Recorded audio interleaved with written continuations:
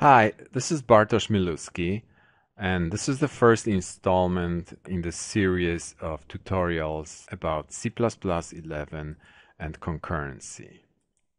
What prompted this series is the new C++11 standard, which has just been ratified, and it comes with threading support, a portable support for threads. So that it has thread, mutex, condition variable, futures, package tasks, and stuff like this. It also comes with a memory model, which essentially describes the visibility of writes between threads. And there is a library, atomic library based on this memory model, which contains atomic variables and fences. The standard also comes with a lot of other interesting things like lambdas, move semantics, which I will be using in this tutorial, and I'll be explaining these things as well. This is a fully hands-on tutorial, so I will often be writing code, editing it, compiling, running, and sometimes even debugging. Let me say a few words about compilers. This is a new C++ standard, so the support for it is very patchy. There is one compiler on Linux, GCC 4.7, which has the best support. I'll be mostly using Visual Studio 2010.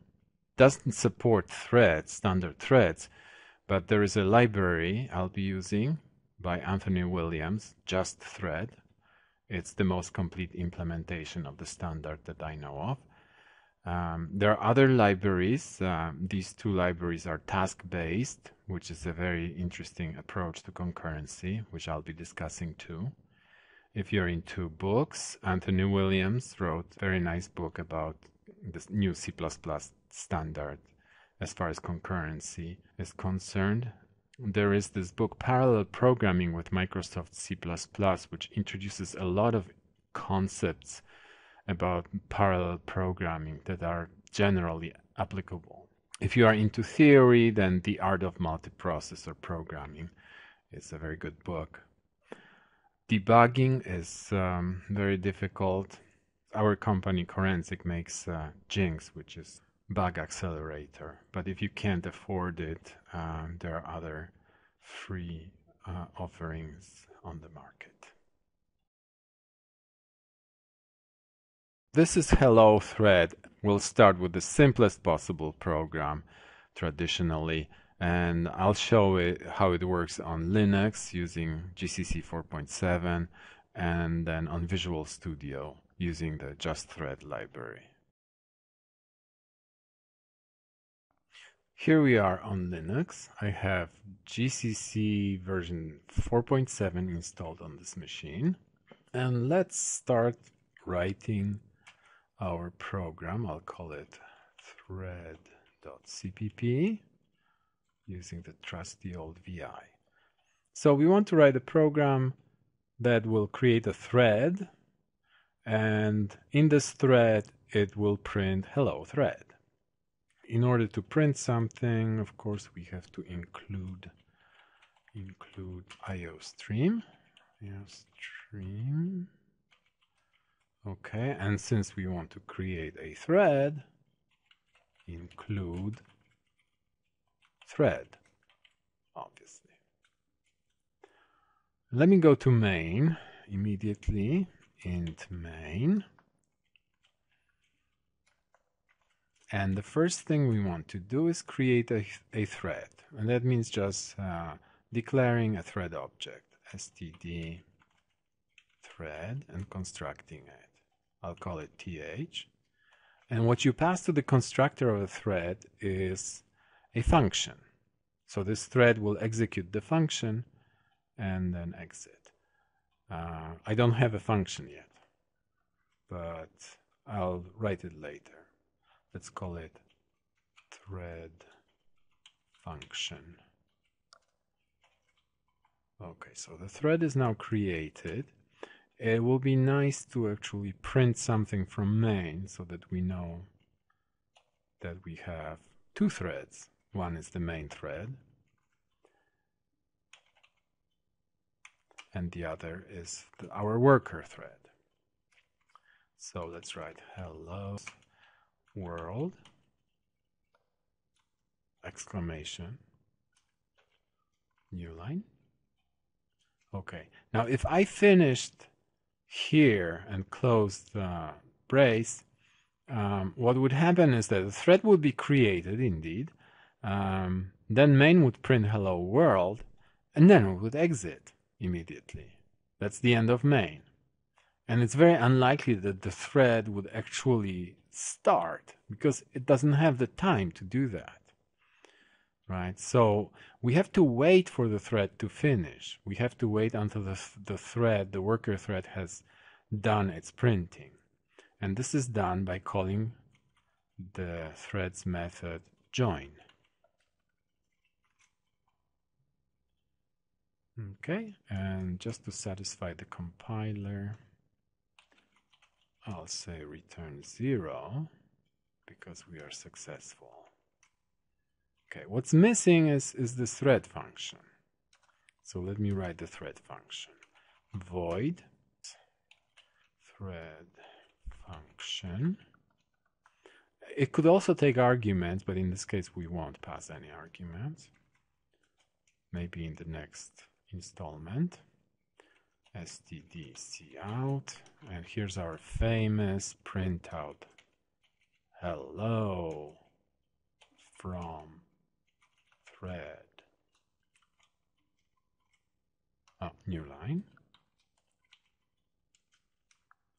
And that's it. That's the whole program. We have included thread because we're creating threads. We have a thread function that does very little. And we have main, in which we create a thread, passing it a thread function. We print something, and then we wait for this thread to finish. While we are waiting, we are idle. Nothing is happening in the program, and actually the operating system can take the processor away from us and do something else. So let me save this. I have a makefile here, so I will just compile it very quickly. Okay, no problems. And let's run it. And indeed, main printed hello world and thread printed hello from thread. So that worked.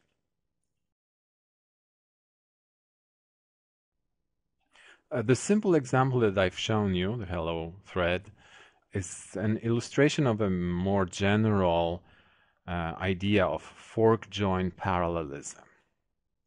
This is a very popular pattern that's used in concurrent programming. And this is an illustration that shows it. You start with a single thread. Time here goes from top to bottom. You hit a fork, at which time the execution splits into two branches. One is the continuation of main, in which we print hi from main and then call join. And the other branch is the worker thread that prints hi from thread and finishes, and then they both join and continue as a single thread. So this is an idealistic picture. In reality, things are not that symmetric. Here's a more realistic picture. Again, we start with single thread, and we call the constructor of thread. So this is our fork point.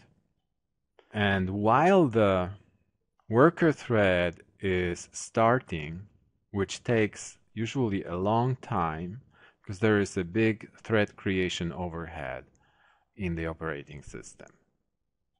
Okay, there are ways of dealing with this, like thread pools and so on, which I'll talk about at some other point. So while this thread is being created, main continues and prints hi from main and calls thread join, and this call blocks. And for this duration, the thread is blocked. Finally, the worker thread gets a chance to run, and it prints hi from thread and finishes, and at that point the main thread is unblocked, returns from the call to join, and continues single-threaded. So you don't really see a lot of parallelism in this particular program, and you usually see hi from main followed by hi from thread almost every single time. Here we are in Visual Studio. This is Visual Studio with the library JustThread that implements threading support. And as you can see, I just rewrote the same program, hi from thread, hi from main. What I want to show here is the debugging. Okay, the traditional debugging in Visual Studio. I'm going to set a breakpoint inside thread function, and I'll set another breakpoint at the end of the program. And we will stop in the thread function, and I'll show you the thread display. So let's start. Okay, here we are in thread function. Now what Visual Studio has is this nice display of called parallel stacks, which displays the threads. So we do have two threads. This is the main thread, and you can see main, and I can double click on it and it shows me where we are in main. What actually happens is inside of main we are calling operator left shift, so we are already printing, and operator left shift calls a whole bunch of library functions ending up in kernel 32. In the meanwhile, thread 1, one thread is inside thread function. This is where we stopped. And you can see that thread function was called from some startup routines, starting with thread start ex. So if I continue, we'll get the printouts, and here's what happens. Hi from main, hi from thread. As I said, the fork join is really not that symmetric, so main has the opportunity to run first before the worker thread gets its own opportunity. Let us play a little bit with this program. I would like to demonstrate the use of lambdas, because this is the thread function here is tiny, right? I would like to, instead of calling the thread function right here, I would like to define this function on the spot, and that's called a lambda from lambda calculus. And the symbol for an inline anonymous function, a lambda, in C++11 is the bracket, open close bracket. Treat this as a symbol, as like a Greek letter lambda.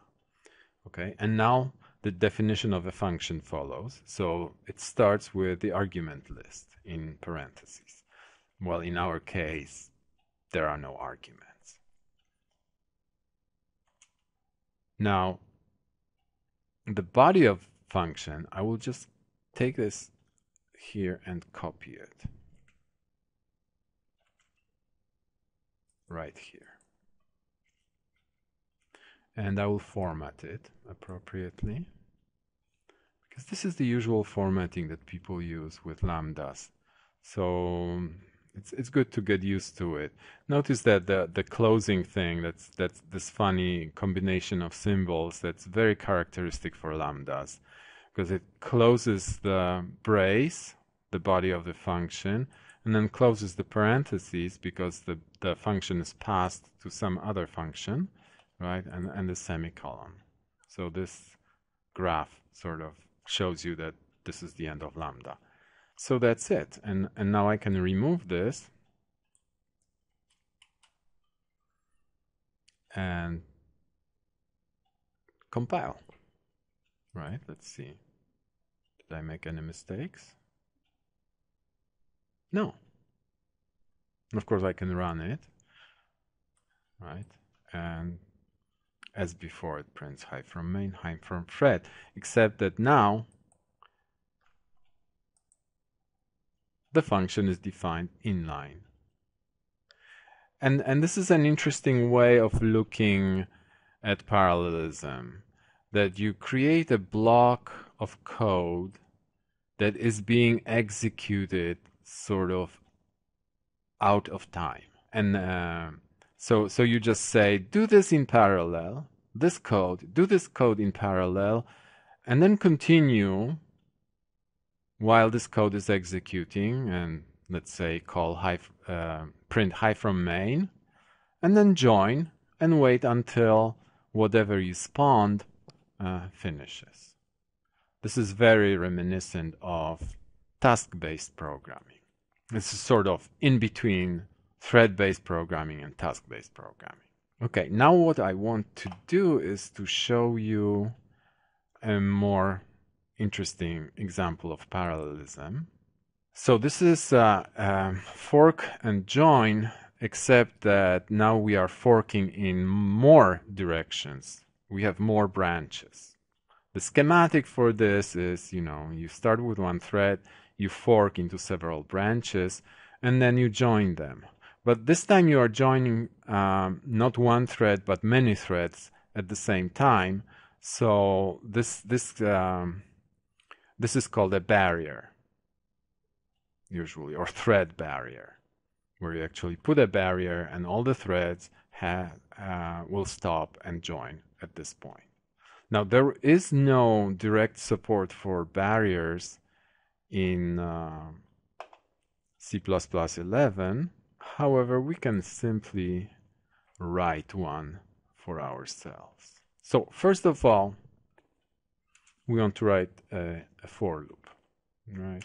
For int I equals 0, I less than, what should we say? Let's say 10.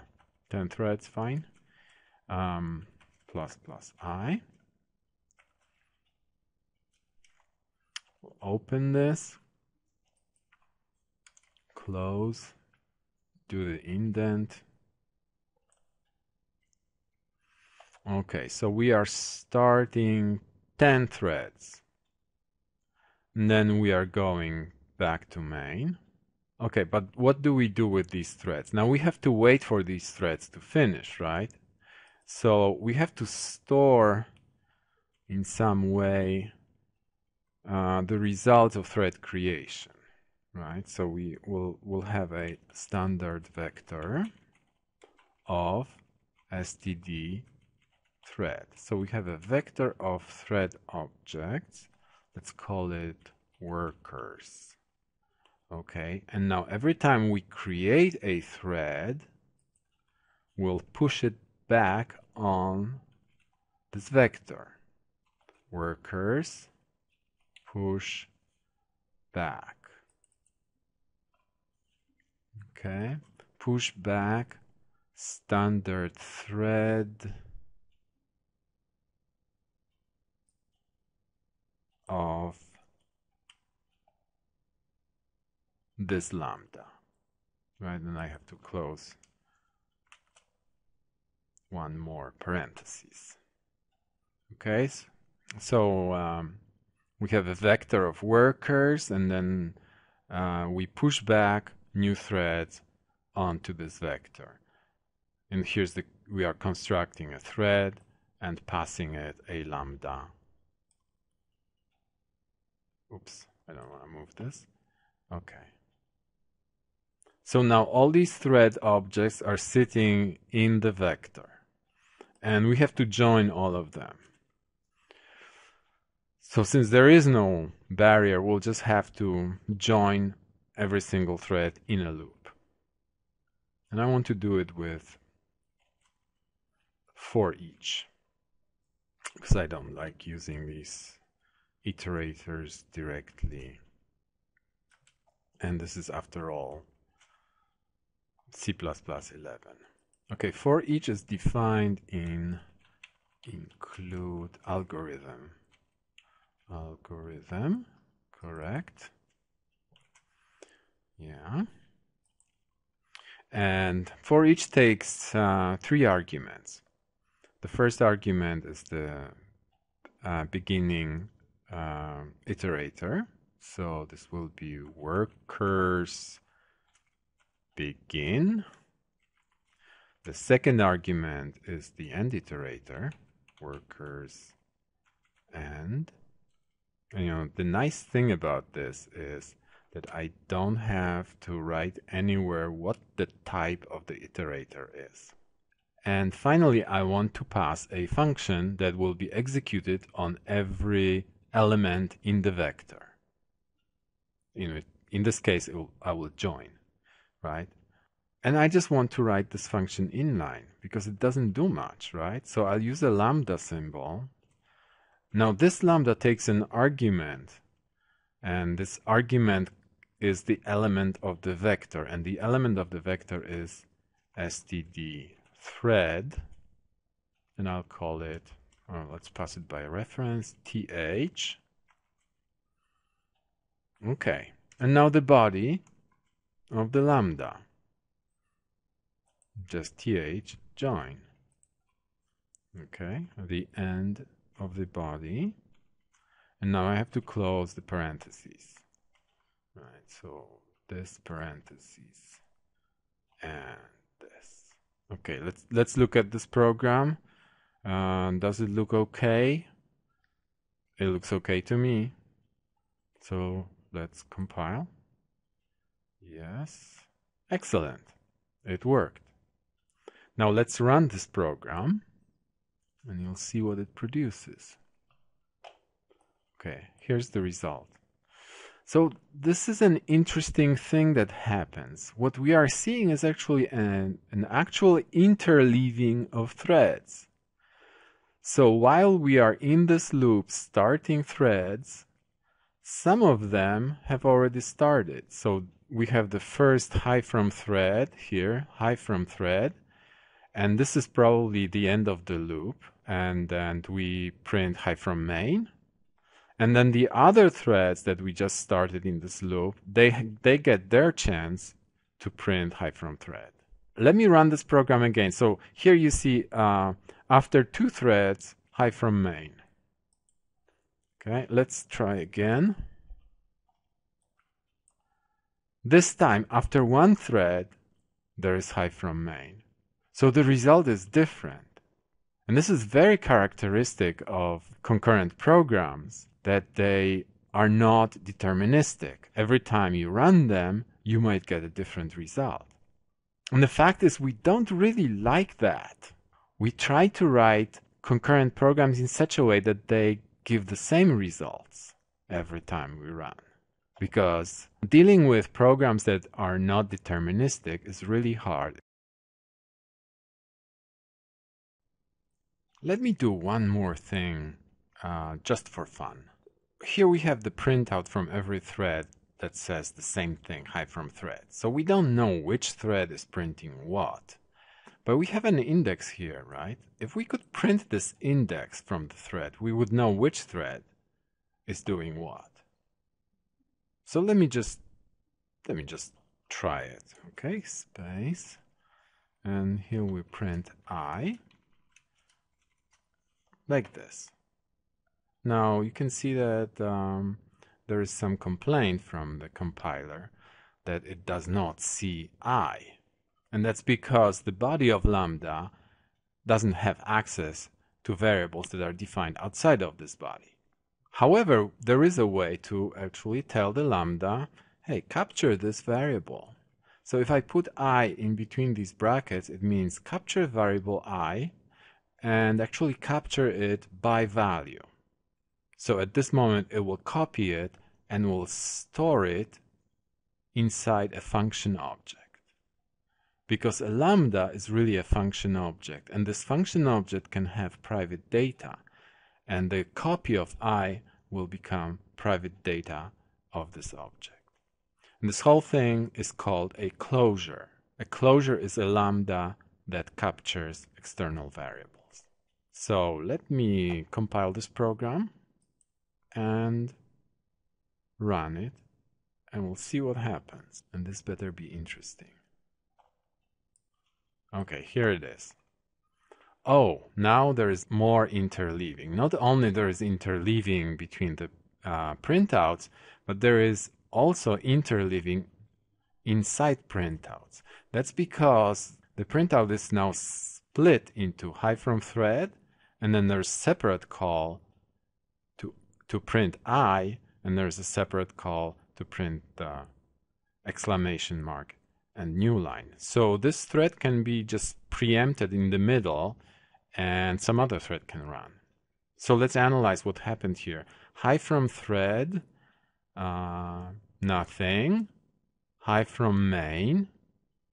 Okay, so we already finished the whole loop, and we are in main. Now the other threads are starting. High from thread, nothing. So the number hasn't been printed for these two threads. And then high from thread 2, high from thread 3, and now high from thread 9 suddenly. So they are coming here out of order. And now we have this 1.